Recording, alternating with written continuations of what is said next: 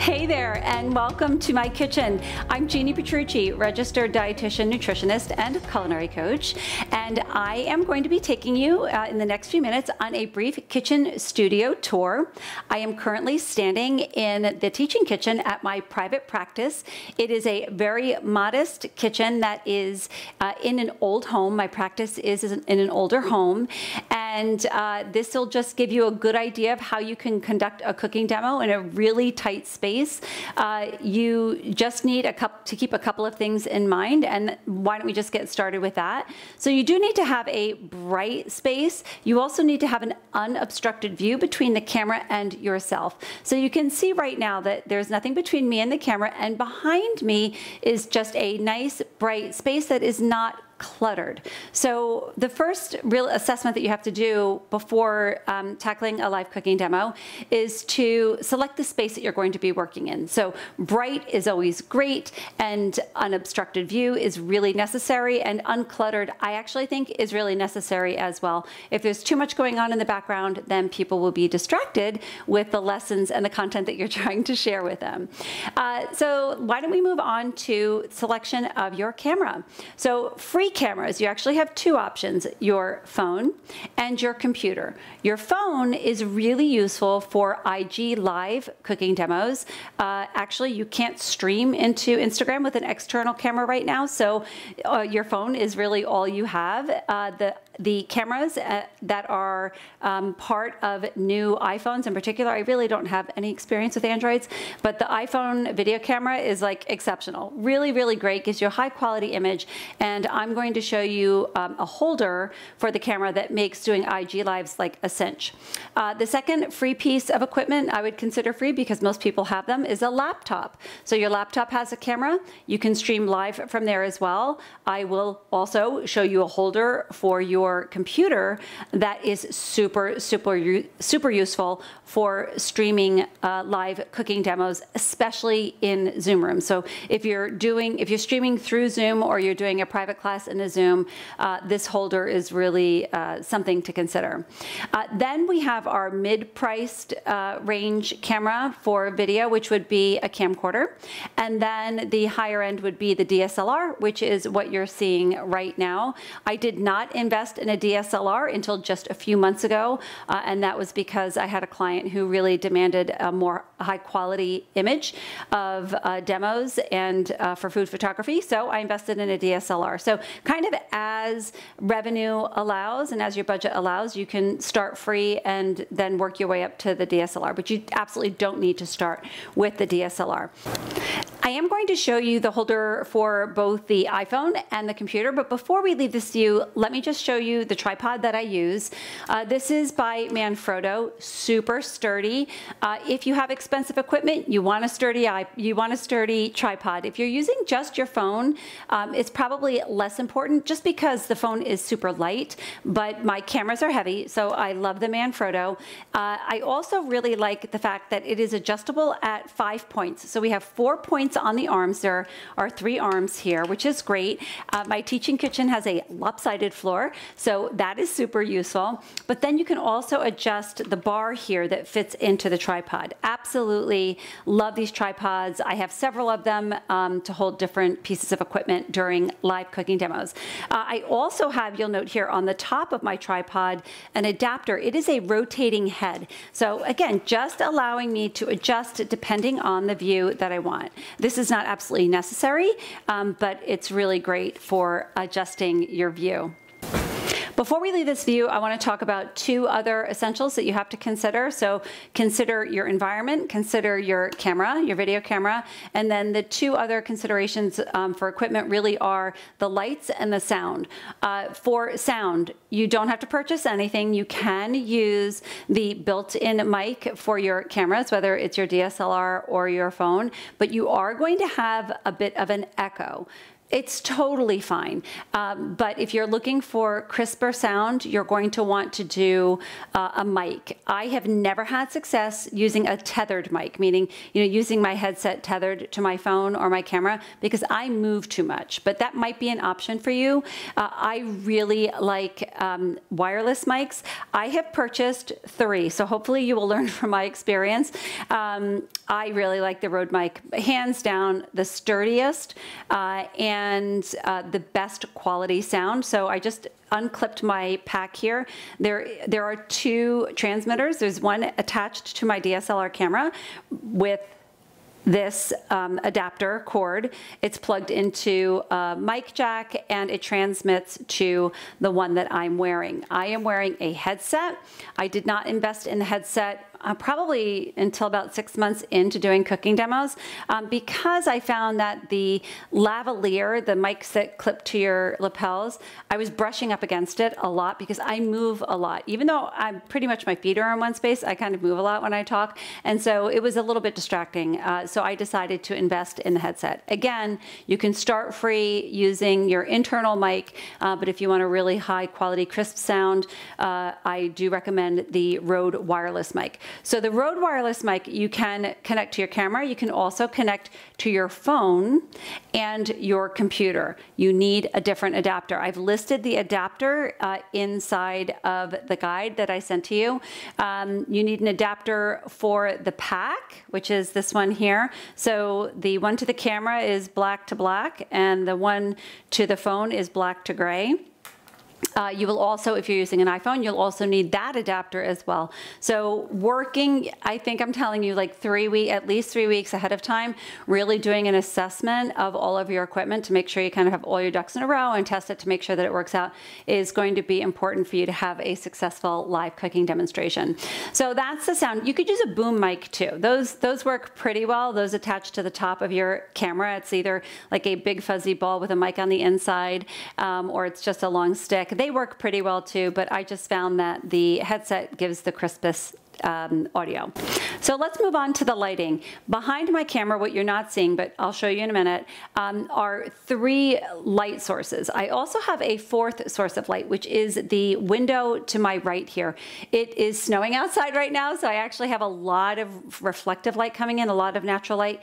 Just be aware that even if you have a really great light source that's coming in directly at your face, that will change with the weather. If it's cloudy, or let's say it starts sunny and then goes to cloudy in the middle of your cooking demo, that is going to impact the participants' view, the people who are participating in your live cooking demo who are watching. So having at least one more source of artificial light, or one more source of light that is artificial, could be really important. A ring light's a great place to start. I love ring lights. There are all different levels that you can buy into a ring light. You can get them on Amazon. Really super simple to use. And I do recommend that you find one that's on a sturdy tripod that can be adjusted up and down. So you could use it tabletop, or you could use it standing while you're doing your demo. I also have 2 other points of light here. So 4 total. I have my natural light, my ring light, and then I have 2 other sources. I have LED panels. You could use those, or you could also use light boxes, but you really don't need to bring those in until you start and see where the shadows are in your space. It's going to be different for everybody. You might find that just the ring light is great, but you might find that there's shadow on one side, so you might need one more point of light, which would be the light box, which again, I'll show you because that's over here too. So from this view, we've covered the space, the essentials for your electronic equipment like your camera, the sound as well, and then the lighting. So let's go ahead and take a look around the space to see kind of how it's situated. Remember, you're working on like a yoga mat space. So everything that I'm going to show you that I use for the cooking demo is within arm's reach. Typically, participants and viewers are very patient. Like, there have been times when I did forget an ingredient and had to run to the pantry and had to leave the space, but you want to avoid that whenever possible. So being really well prepared and having everything set up just takes the stress off of you and makes the experience just that much better for the people viewing. So let's go ahead and take a look at the kitchen.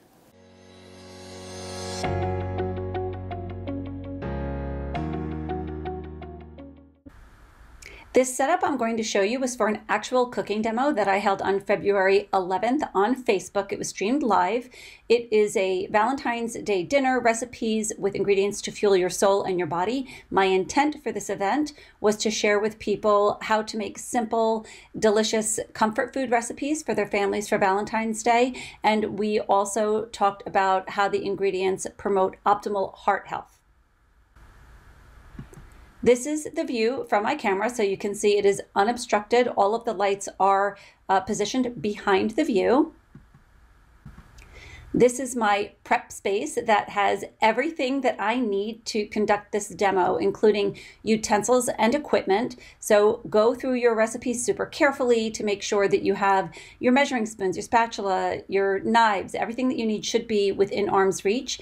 For this demo, I needed a food processor and an induction burner as well.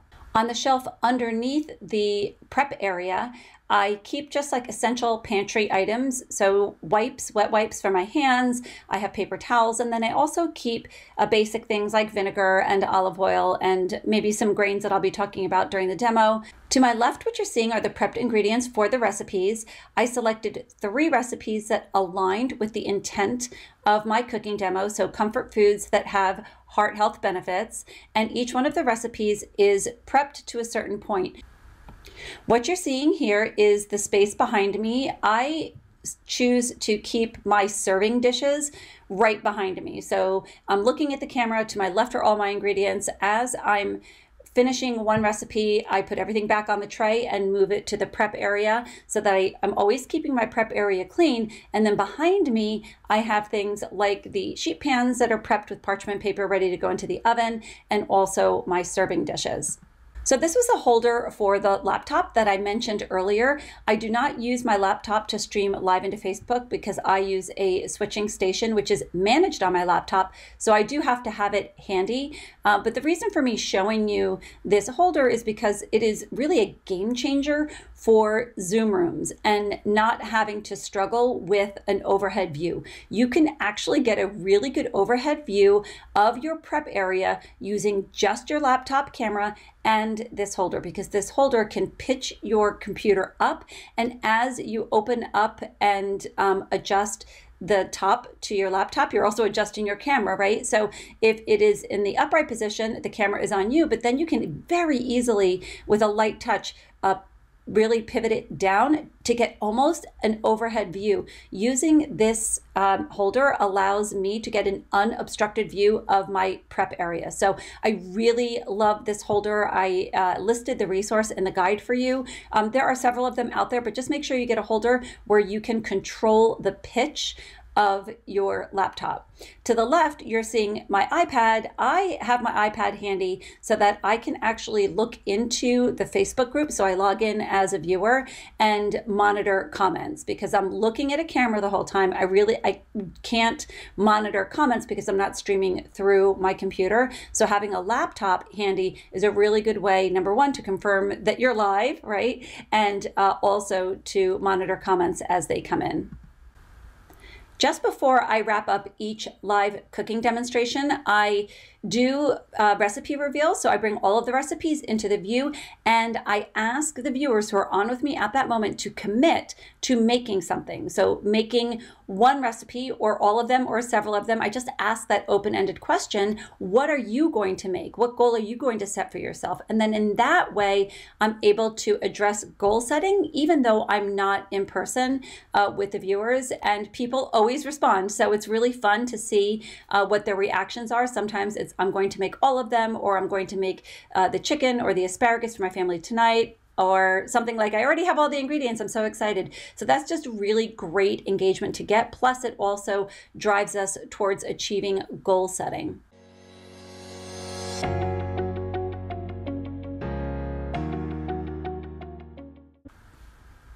Once your live event is over, you want to start capturing just tons of content here. So take pictures of each recipe individually so that if you are adding these recipes to your meal plans, you'll have that image. You can also use that image, of course, in social media or in newsletters. And then also don't forget to capture some videos. So do like a boomerang video or just a quick scan of your workspace so that you can repurpose that content later. Something like an Instagram story post saying, hey, look what we made today on our Instagram live cooking demo. So just another way to engage people in different outlets using the same content. So post-event, I use this setup to stream to different outlets and let people know what we did. So this was a Facebook Live event. So I did a live broadcast in my consumer-facing Instagram account to let people know what we made and to kind of head on over to Facebook to check it out. And I do a recipe reveal. I also use this setup to stream into my RD-facing private Facebook group because I want my community to know kind of what I did and share any behind-the-scenes thing that I learned doing the demo that day. So the last thing that you'll want to do when your cooking demo is complete, while you're enjoying the food that you made, just go back into the platform within which you streamed and start managing the comments. While you will be answering comments during the broadcast, number one, there might be some that you missed, and number two, you really do need to respond to those after the event as well, because the algorithm will favor posts that have more engagement. So somebody might have asked you a question that you answered, but Facebook doesn't know that until you type in your answer. So make sure after the event that you go back in, you manage comments within Facebook. You can also trim your video. At this time, I'm working in my kitchen alone. So there is like a period of time at the beginning and at the end of each video that I'm fussing a little bit with the equipment. I kind of clip those out, which is really useful. And then the video is just a little bit tighter. So after the event, there are still some other things that you can do. Do respond to the comments as quickly as possible. Again, that's really more for algorithm purposes. The platform will favor that and show your video recording to more people. So thank you so much for joining me for this kitchen studio tour, and I hope to see you in the kitchen again soon. Take care.